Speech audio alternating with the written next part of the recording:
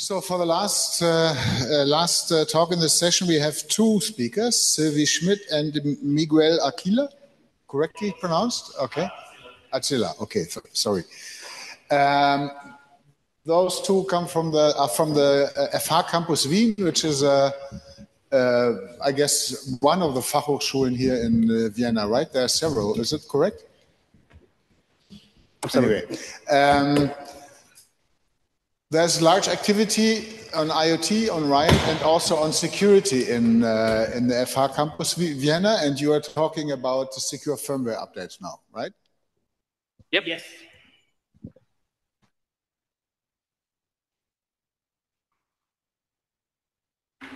Okay.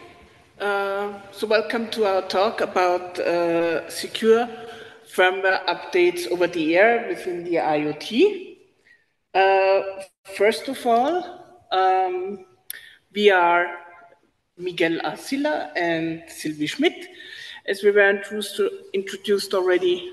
Yeah, I'm just going to shortly reintroduce myself. So I'm a graduate student at the FH Campus Wien, currently attending in the IT security master course there, and also software engineer at Porsche Informatik. And my bachelor thesis has focused on the secure update processes for the IoT, especially on the focus on firmware encryption.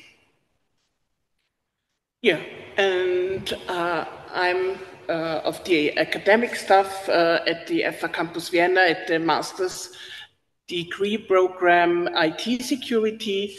I'm also organizing the IT security conference. It's now. I'm head of the Elvis lab. That's a lab for IoT and security, and which should show that I'm focusing on IoT security for a couple of years now.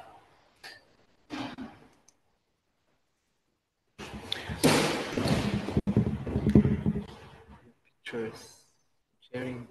Okay, no. Can you turn it off with stars? Control Alt and H.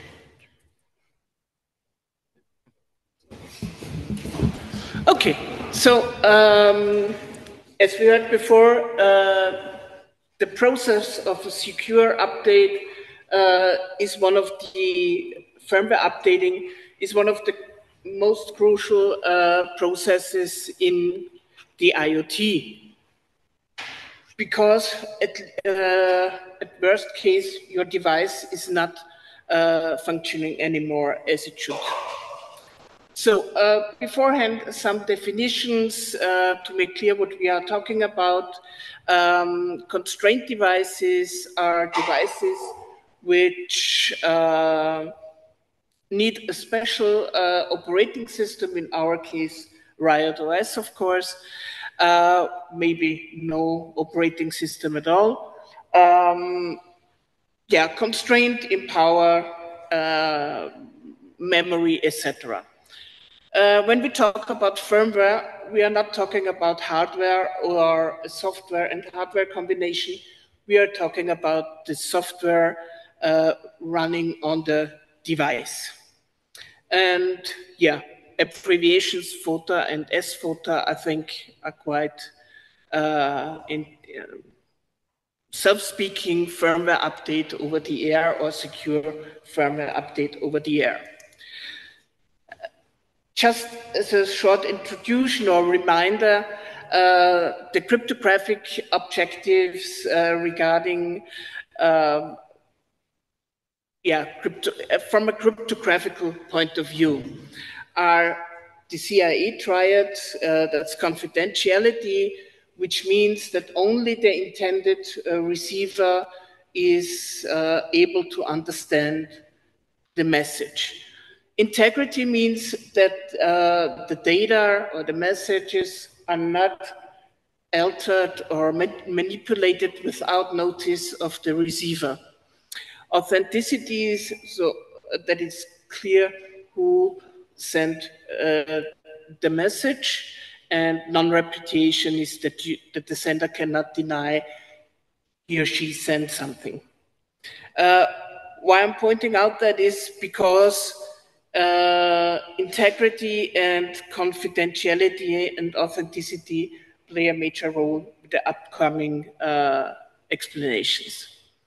So when we're thinking about a firmware update over the air, there are quite a couple of things that may go wrong, like, I don't know, transmission failures, the wrong firmware is flashed to a device, might be accidental, might be a harmful intention, like a bad firmware, we called it here, or simply just transmission errors, a bit flipping or something like this.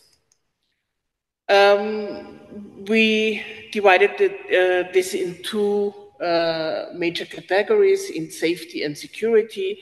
Safety issues are mainly regarding transmission errors or failure or information loss. So maybe just part of the image is transmitted. On the security side, an unauthorized device might receive my firmware, or a third-party firmware might be flashed on my device, manipulated firmware, or reverse engineering happens on the transmission. The attacker gets hold of my firmware and tries to reverse engineer it. So in most of these cases, in all safety issues, we can solve the problem by integrity, which means we sign the firmware image or add a MAC, and then it is noticed by the receiver if the firmware was altered. On behalf of reverse engineering, for example, we would need more, and that would be encryption. So integrity we solve with digital signatures or MACs, and confidentiality we solve through encryption. Here are a few requirements when it comes to a secure firmware update over the air. Of course, the first is security, because when we have an insecure firmware update over the air process, the device is simply insecure. Robust means the update should not harm the device, the functionality of the device. Atomic means the update process should be completed or not done at all. Fail-safe means that there's always some kind of way to fall back to or roll back to an older version, functioning older version. Yeah, of course, we also have to think about remote management, etc., but that's not our focus today. Here are the main components of a secure firmware update over the air process. We have a build system where the firmware is built. Then we have this firmware management system, the firmware management server. In general, you will have various devices with various architectures, with various firmware versions, etc. So you need some kind of firmware management server, also operating on all different kinds of security, like encryption or signing, setting up the update package, which is sent to the device. And here all this transportation, etc., are security challenges.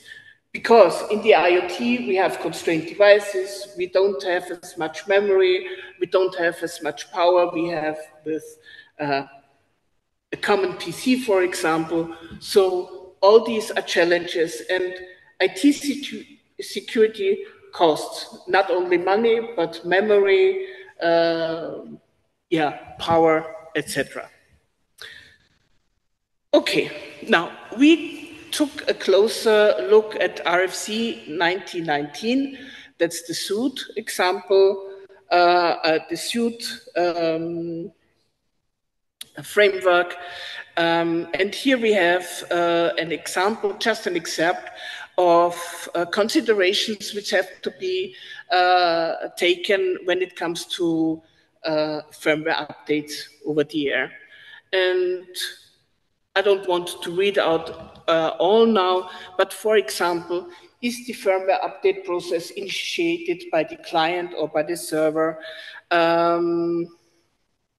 When should the device be updated? When should this process take place?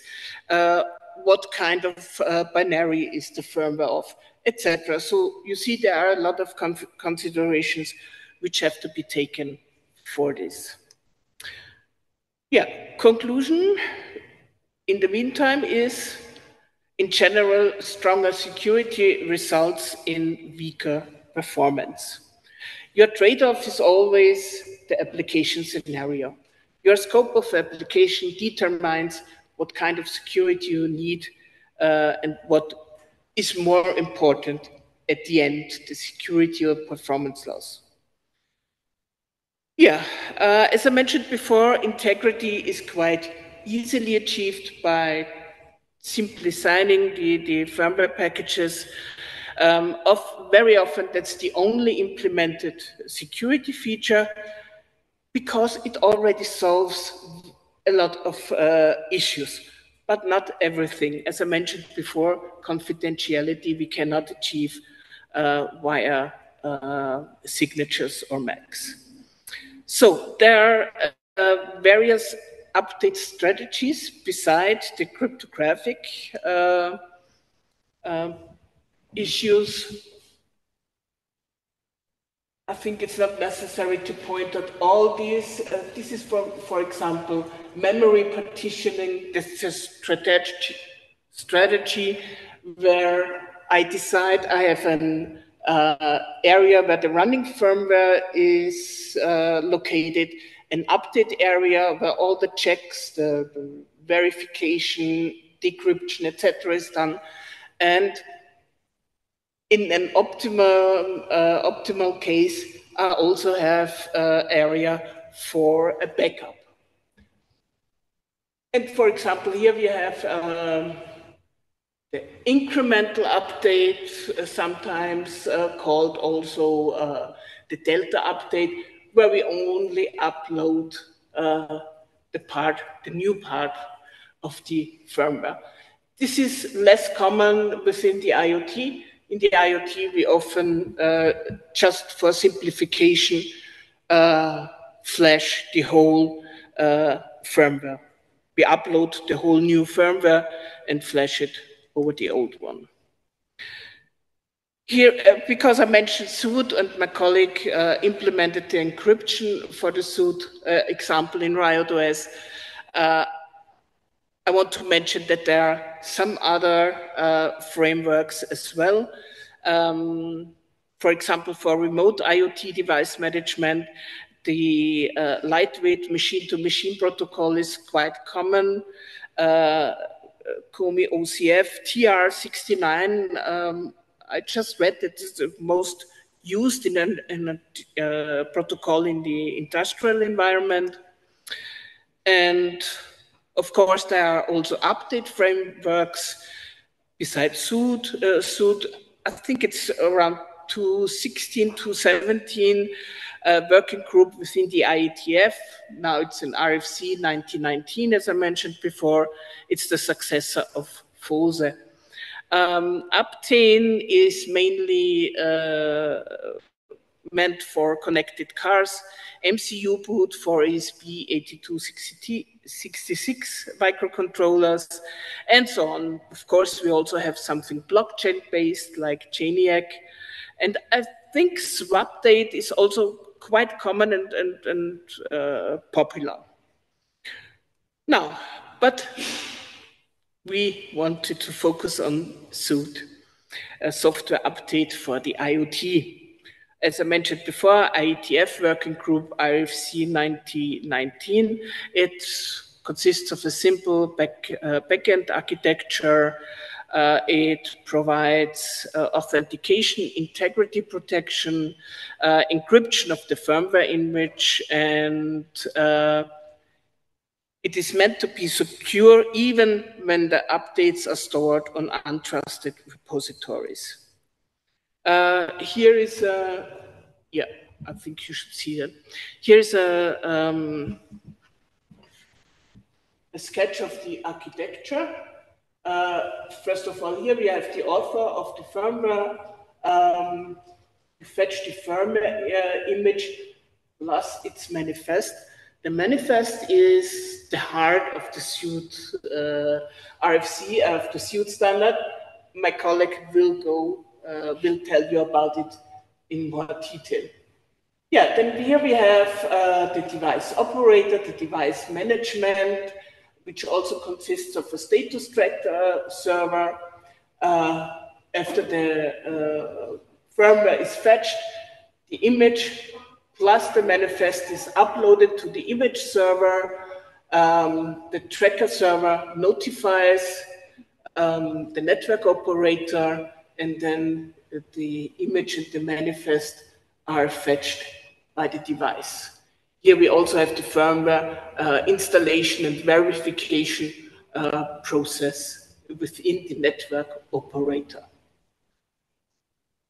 Yeah, SUIT offers state-of-the-art security mechanisms. There is a mandatory set of algorithms which have to be implemented with a minimum key length of 112-bit for symmetric cryptography, and so on. Yeah. Now let my colleague tell you in more detail about the manifest and the encryption implementation. Thank you, Silvie. Well, now I'm going to talk more in depth about the SUIT, especially the essence of it, the SUIT manifest. So a manifest is a bundle of metadata about the firmware. For example, it can be where's the firmware, where can it be fetched, which devices do we need to update, or where do we store the firmware image. And much more metadata can be found in this RC, the 9124, which specifies which information elements must, should, or can be included in a manifest. And the SUIT manifest builds upon this RFC. And the SUIT manifest describes on how to format these information elements. And it is very compact. It is serialized in the CBOR format. And currently it is still under draft on version 27, which has been published in July. And devices also need to be able to understand the manifest. Therefore, each of them needs a parser to understand each and every step the manifest gives. Now I'm going to talk about the structure of the manifest. So the manifest actually is wrapped by an envelope, and the envelope consists of an authentication wrapper. So the authentication wrapper is there because the manifest is usually signed, and inside this wrapper there are cryptographic informations that protect the manifest.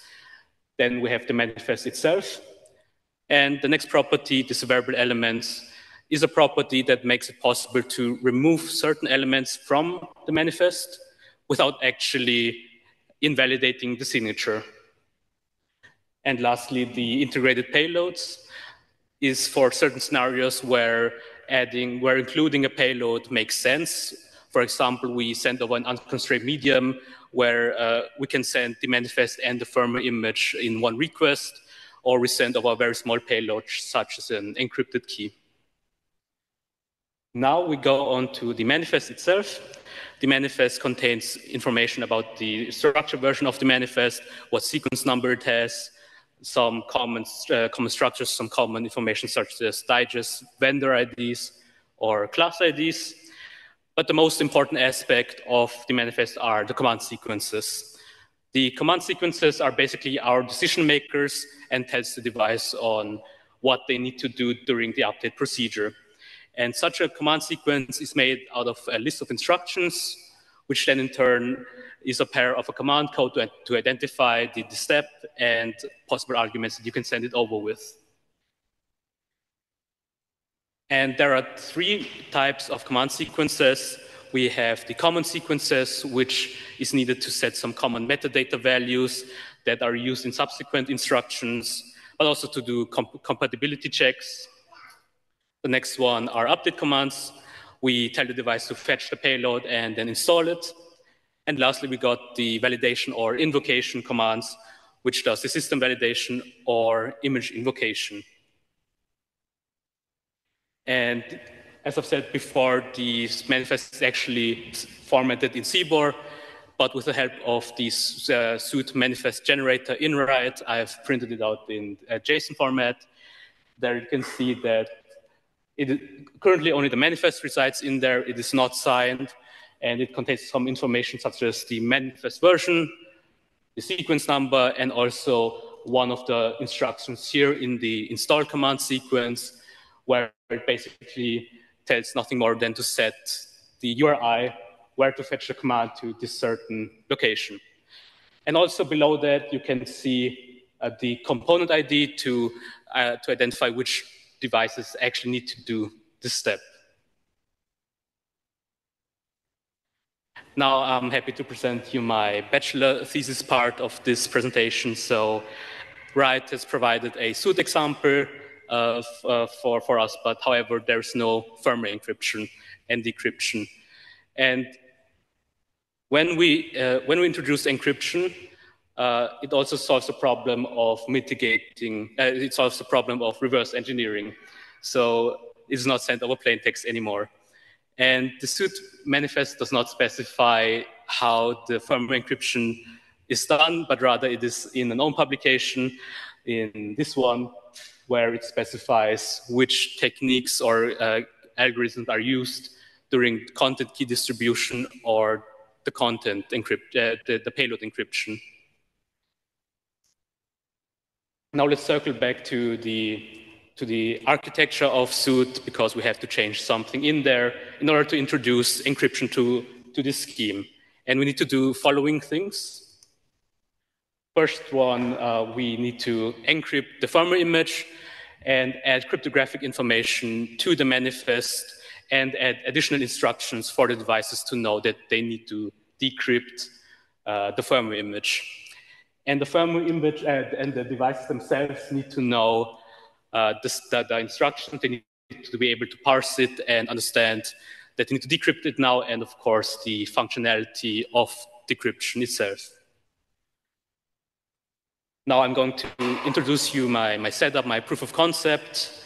And the first thing is that I have not included the device management in there, but rather I trigger the device I trigger the update from the device themselves. Speaking of device, I'm using the RIOT native family board. I'm sure you're all familiar with it, which is the emulation of a board that makes use of the host resources. And for the image server, I've used the IO co-op file server, which has been written by one of our hosts, and is a local file server for the manifest and the images.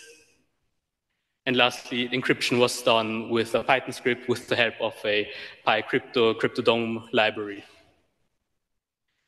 And to sum it up again, our local file server is the IO co-op. The device is the RIOT native.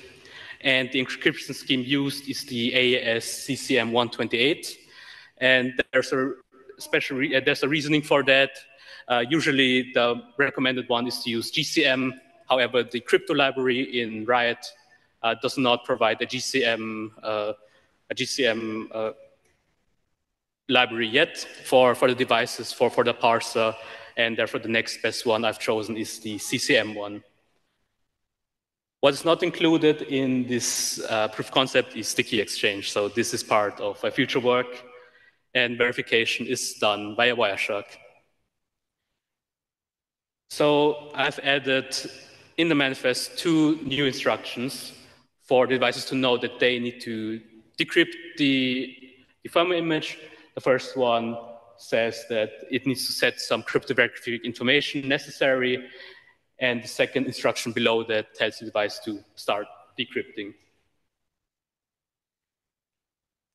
And now we go on to the live demo, where I will show you both the base example of the suit update and my modifications of it. So I've prepared the network interfaces, and also on the top left side, you can see that I've started the local file server with serving contents of the directory co-op root. I am listening to the specific port, to the specific interface, and save the co-op requests, and then show it in Wireshark. And now I can show you a practical example of how a manifest looks like. First one, I'm going to show you how the base suit manifest looks like. There we can see that currently it is not signed because the authentication wrapper is empty, and all the previous properties as I've told you earlier, and some more instructions that I've commented out. And notice how, oh yeah, sorry.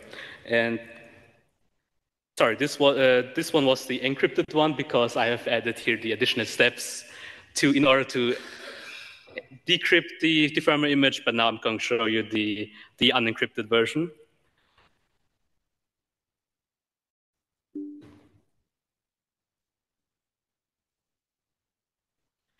Where we see it is similar, however, the additional instructions that I've listed in the validation steps are not there anymore.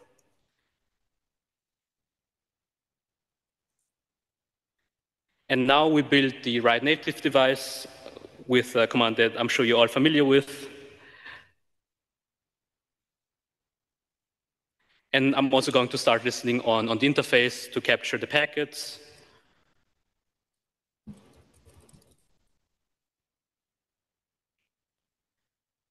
First, I have to configure the interface to be able to talk to the file server.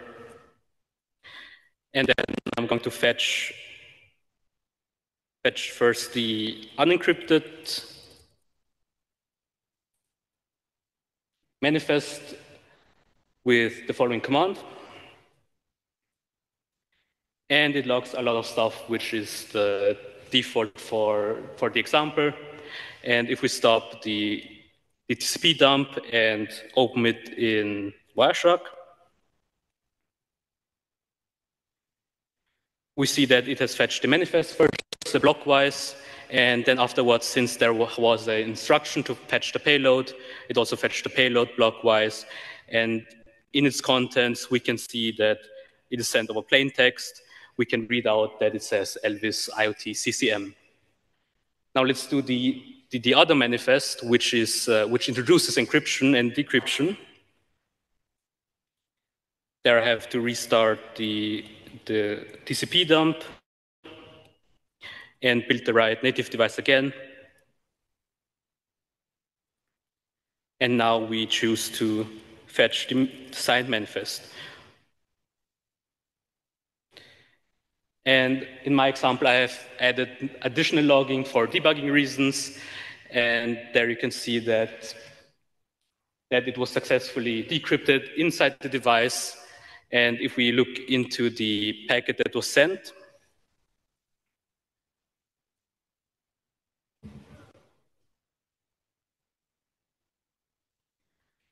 this would be this one. And now if we try to look into the content, we cannot decipher it anymore, we cannot read it anymore, so we've added confidentiality into the suit procedure.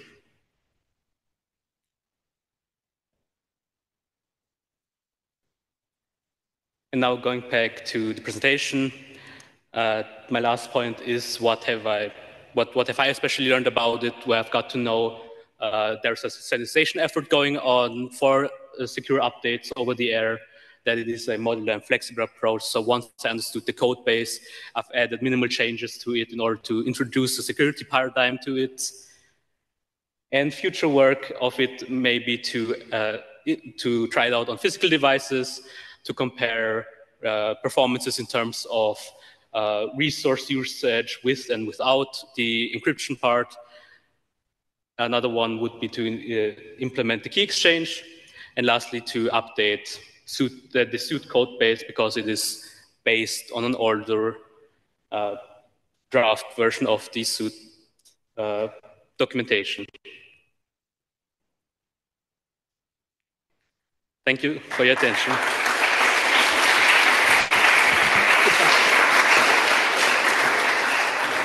Yeah, thank you very much.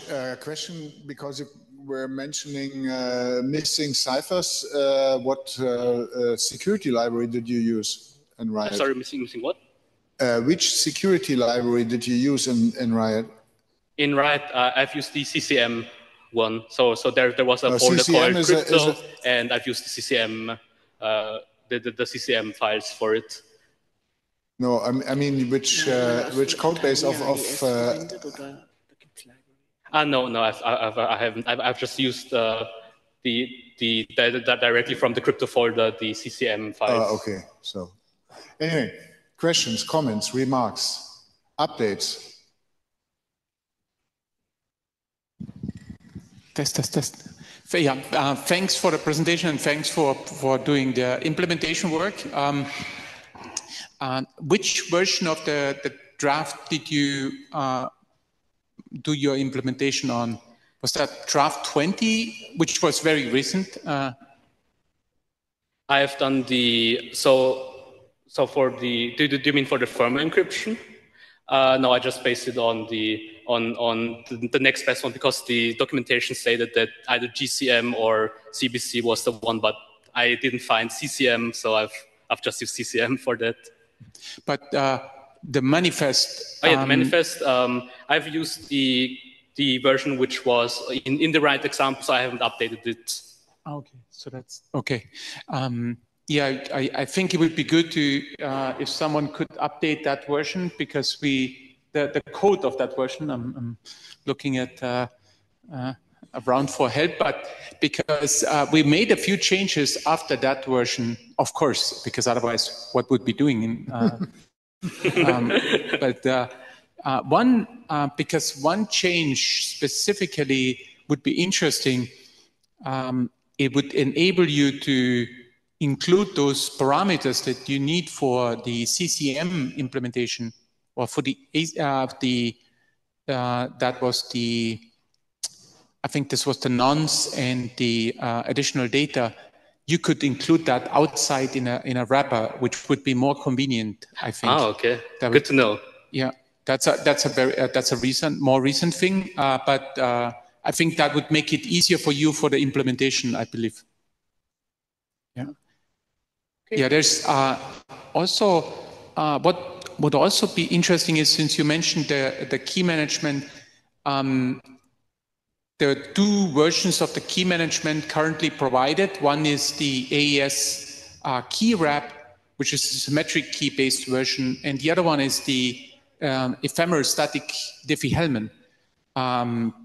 But we initially wanted to support HBKE, hybrid public key encryption, and unfortunately, because of the way how this went in another working group, in the COSI working group, we removed it. But I think it would be a really cool mechanism, because it's lots of people are using HBKE in all sorts of places. And if someone could look you, or I don't want to extend your thesis, but maybe someone else. Maybe my master thesis. Yeah, right, right. Yeah, that would be really good, because that's still also in debate, unfortunately. So it wasn't as smooth as I was hoping. So great work. Thank you. Thank you. Okay. Hi.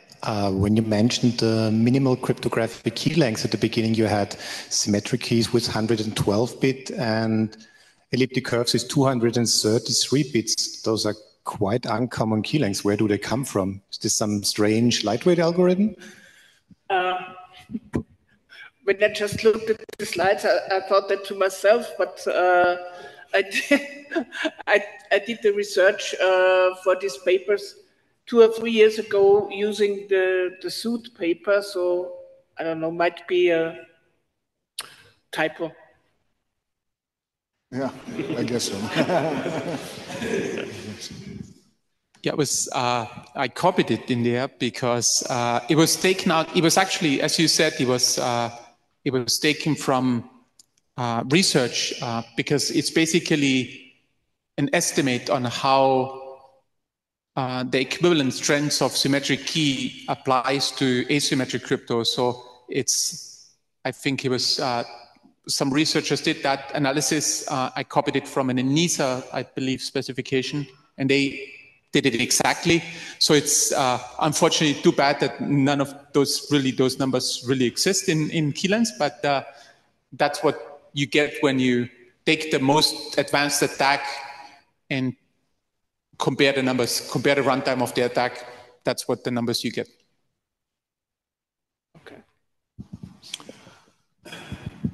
Okay, so if no more questions around, I guess we are ready for the coffee break. And we thank all four speakers again.